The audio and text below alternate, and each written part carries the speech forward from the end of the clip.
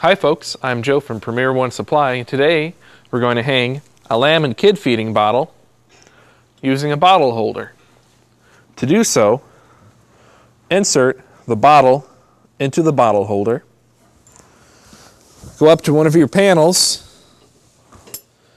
Hang these front loops on the horizontal wire. Raise and latch on to a higher wire. You want the bottle roughly at the same height of a used udder, and you want the horizontal wires of the panel on the outside of the panel. Otherwise, if you're mounting the bottle against these vertical wires, it won't work.